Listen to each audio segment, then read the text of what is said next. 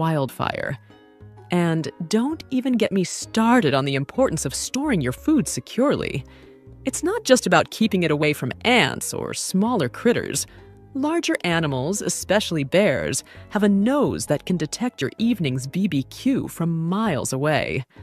Now, after a long day of adventures, when you're ready to turn in for the night, choosing the right spot for your tent is paramount. Look around. Does the area look like it might collect rainwater? Are there any signs of animal activity?